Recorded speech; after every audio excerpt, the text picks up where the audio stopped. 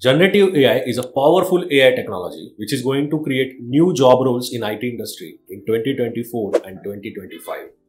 Hi, my name is Rohit and I am founder of Inttrvu.ai, and in this video we would find out various job opportunities created by Generative AI. Let's get started.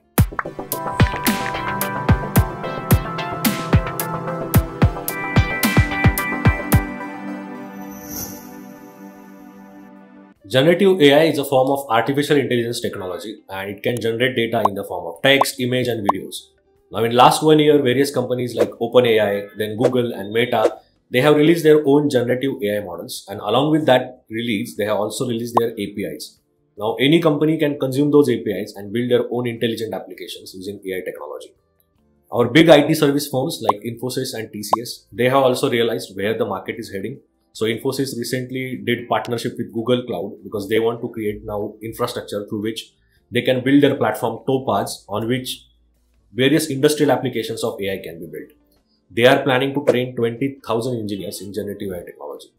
Similarly, TCS is also creating partnership with AWS, and they are also planning to train a lot of engineers from their company on Gen AI technology.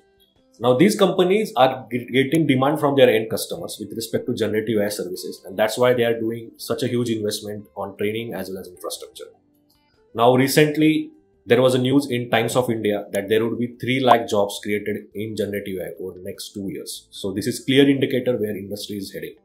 Now, let's discuss which kind of roles would be generated in generative AI technology. So, I see that there would be 3 kind of roles which would be generated.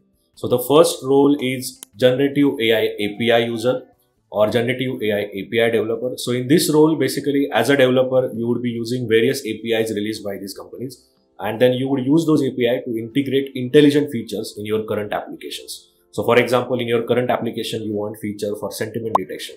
You can just consume the generative AI API and create that feature within your application. You don't need to learn machine learning, or you don't need to understand machine learning completely for these roles, but definitely you would need basic understanding of machine learning and data science and good programming skills in Python or any other similar programming language through which you can consume those APIs. This is the first kind of role, generative AI developer role. In some companies, if you see now JDs, they also require the data science knowledge as well, because this is still emerging field, so the roles are still getting separated. The second kind of role, I would say it as a generative AI expert role, or more of a role which is specific for data science talent who has learned generative AI.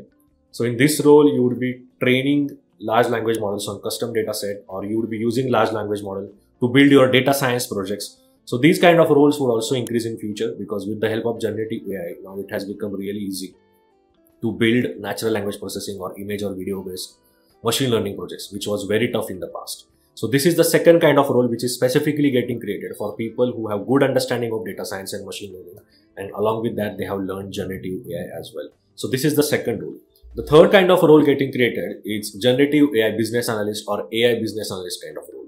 So in this role, you don't need a programming knowledge like Python programming or any other programming, but you should have worked in the industry as a business analyst or as a program manager, so that you understand how to drive the projects, how to understand the demands of stakeholders and communicate with the technical team. So along with these skills, you would also need information about generative AI, the basics of generative AI and AI in general, which kind of use cases can be built using generative AI. So having that information about features, use cases would definitely help you to target this AI business analyst kind of role.